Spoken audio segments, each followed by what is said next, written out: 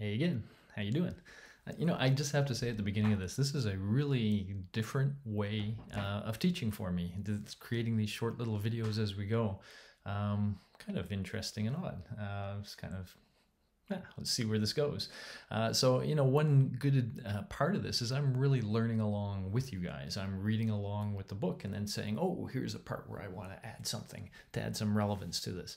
And these videos will come in a bunch of different forms. Some of them will be kind of lectures, like what I was giving you in some of the previous ones about Rene Descartes. Others will be more sort of what I would call meta level. What are we doing in this course? What do I hope you learn? Trying to teach you some skills along the way as well. And that's really what this video will sort of be about. So specifically, making learning engaging.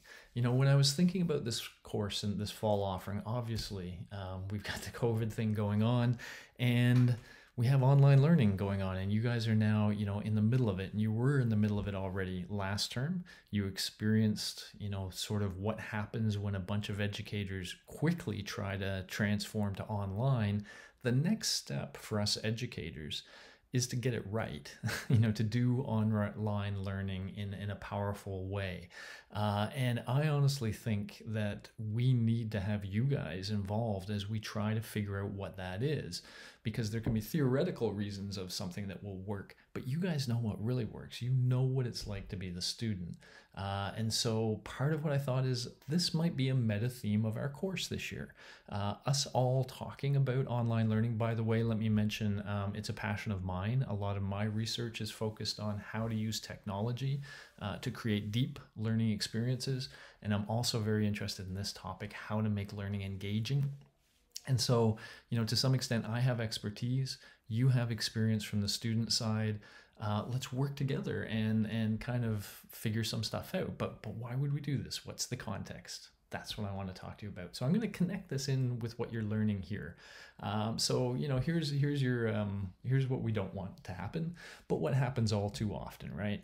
People are bored in classroom and they're not going to be receiving information. If the textbook's boring you, if the lectures are boring you, you're just not going to get a lot out of it. And this is true in, sitting in a class when people are looking at you like this. But as we move online, now you have two other very powerful forces. So first of all, just procrastination, getting around to doing the online lectures to begin with, right? Oh, I should be doing this. I should be working on this activity, and you feel guilty and you panic and you make excuses and you procrastinate. There's this horrible circle, and you really need to kind of get around that circle and start doing something. And that's a challenge with online learning. So how can we help people with that? And then of course, once you're sitting in front of your computer learning, your computer is firing notifications at you, and somebody shared your message and somebody posted this, and continually trying to pull your mind somewhere else. And so you're in this continually distracted state, and that makes it very hard to learn as well. Now, the sort of answer to all this is if we could create a really engaging learning experience. You have no problem going back to those shows you love on Netflix because they're engaging. You don't procrastinate. They are what you use to procrastinate, right? And so what if we could make learning really engaging as well, which is what it should be. It should be fun. It should be exciting. It should be engaging. What if we could make it that way? How could we make it that way? What can we do to make students want to go back to their learning and not be distracted while they're learning because they're really enjoying what's going on? So there's a problem, right? That's a question you can ask. How can we improve online education? This falls into the context when we're talking about basic research and applied research. This is really applied research, and it's more specifically something we tend to call translational research. So what translational research means is every now and then somebody does identify a problem like this. Online learning, is maybe not as good as it should be. How can we make it better? That's a problem. And then what they do is they go to the research, the basic research. Well, what do we know about attention? What do we know about engagement? What do we know about distraction? Can we take things we've learned in research and now put them to work in the real world? Can we apply that research and solve real world problems?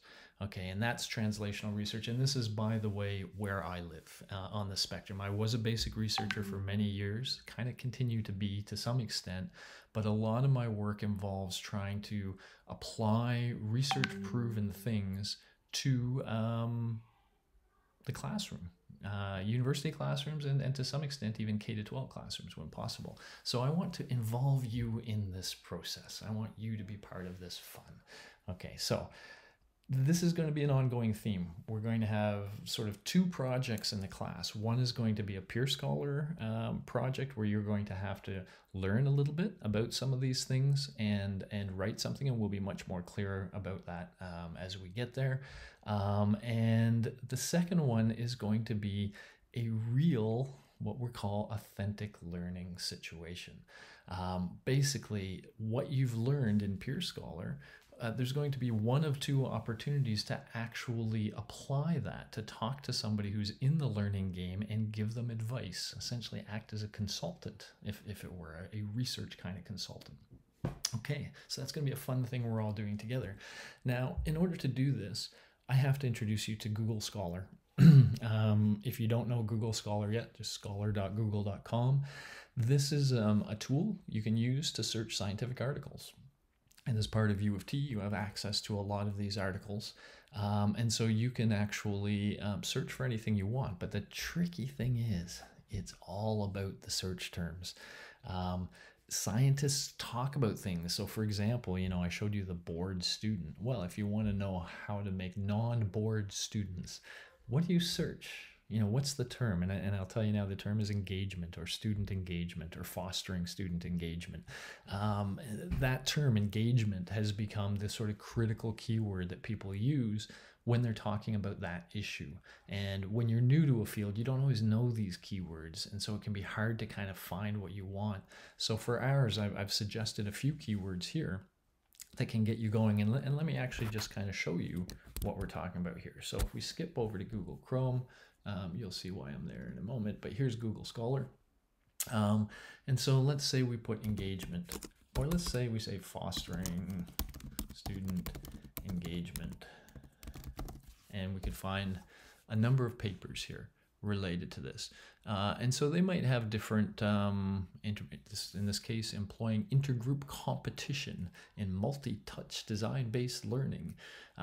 So they're just trying different things to try to, you know, parental influences on achieving motivation and student engagement, etc. You can find all sorts of technology use, self-directing student engagement. You're finding all sorts of stuff here that can tell you more about student engagement.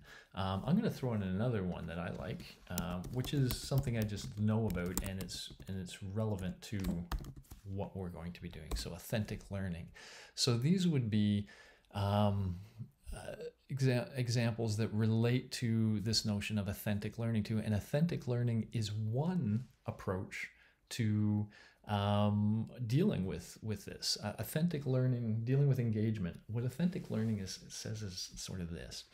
If you give students some project to do, but they know from the outset that they're just kind of going through hoops, they're reading some things, they're writing, and then once it's all done, nobody's going to care about their project.